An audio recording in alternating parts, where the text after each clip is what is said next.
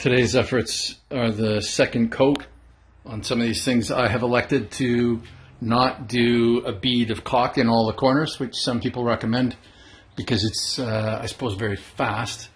I had the people who did my upstairs, they did that, and I actually went along afterwards and ripped it all back out again and redid the corners in a way that I thought was proper. The result is a much sharper joint, or whatever you call it. All of these corners, of course, are going to be painted at least once, and so over time the sharpness will fade. So I figure the least I can do for myself is keep it as sharp as possible at first,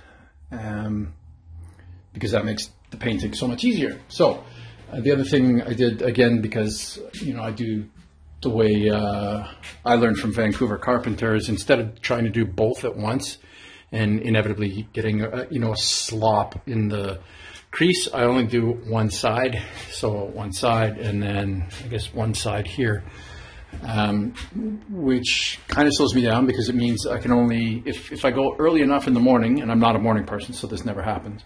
If I go early enough in the morning, I can get this side done, and then later at night, when everything's dry, I can come back and do the other side. My natural sleep cycle does not really agree with that.